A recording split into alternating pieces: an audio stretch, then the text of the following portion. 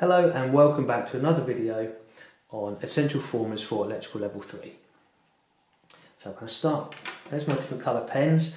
Now this one is not really a formula as such. We're using this word civil as a mnemonic. So this is, let's call it AC theory. AC theory. And a few things that we need to write. So we always talk about current. So if you can write down for me, current is always leading or lagging voltage. And the word that we use, this mnemonic, is civil. I'm going to write them quite big. Civil. And now let's write down what each of those means. So, C is a capacitor. Current, I stands for current, that's the formula symbol. V is voltage. I again is current, and L is an inductor.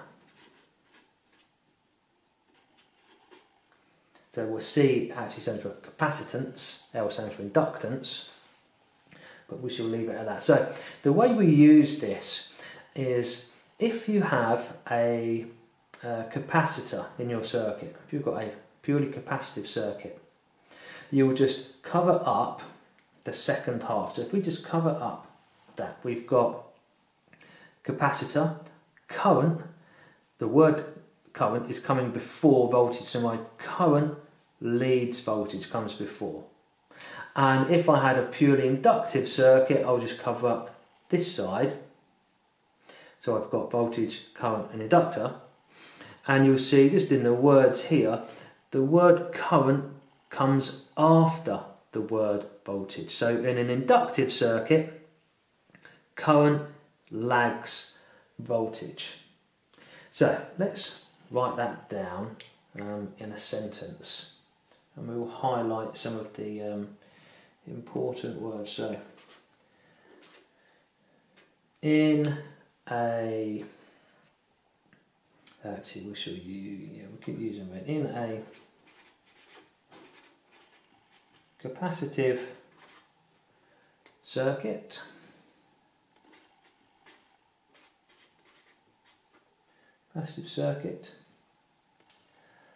the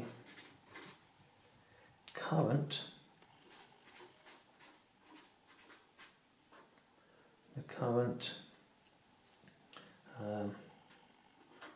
is leading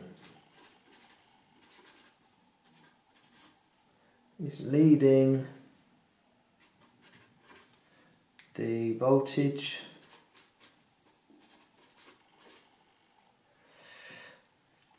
and my sentence in an inductive circuit.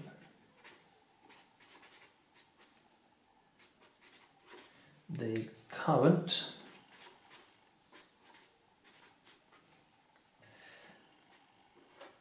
is lagging